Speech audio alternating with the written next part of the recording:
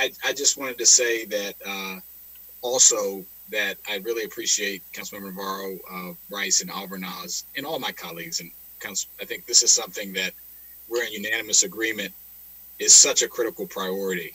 And it hasn't always been thought of that way. You know, early childhood education and child care, you know, at certain points, not too long ago, was relegated to like a woman's issue or not a main front burner issue. And this is, you know, something that is not only important, it's not a nice to have. I think it was President Obama, my old boss, who said in one year, it's not a nice to have, it's a must to have.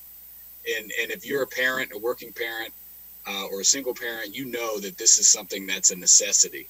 And it's an economic priority, particularly as we're seeing now more than ever in COVID, the disparities between who has to go out and work and has been working and who can stay home, and the difficulties of both situations related to this issue. So I'm really glad that we're going to have this funding to help us take yet another step towards the work that has already been done and figuring out what is our correct and proper model here in the county that fits us the best, that's going to cover the most children and support the most families so that we can give everyone the opportunity they need to grow and thrive. This is a critical priority. I'm happy to support it and thank, again, my colleagues for moving it forward.